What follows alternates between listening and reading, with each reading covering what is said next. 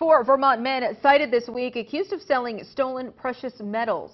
State police say the items are connected to a string of burglaries in Chittenden and Washington counties. Local 20 Spencer Conlon spoke with one of the men today who says police are working against his business.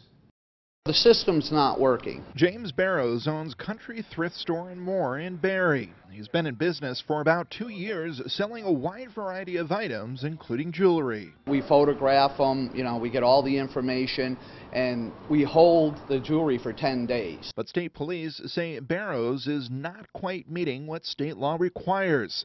The alleged record-keeping errors were discovered during an investigation last summer.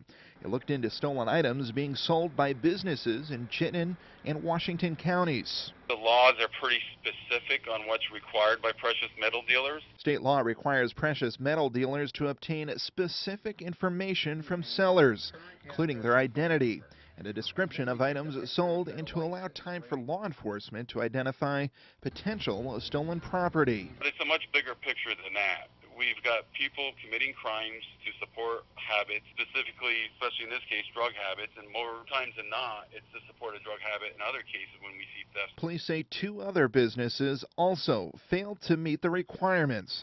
Green Mountain Coin and Jewelry in South Burlington and Green Mountain Coin and Estate Jewelry in Waterbury. They're harassing the business owners, and we are the people who are trying to do the footwork to help them. Barrows acknowledges the concern of supporting drug habits, but feels he and others are being criminalized. I've lost a lot of money here in my business giving back a lot of stuff. I've always helped the law enforcement, but I have no respect for them now, the way they treat business owners. Spencer Conlon, Local 22 News, Barrie. All 4 men will be in court next week.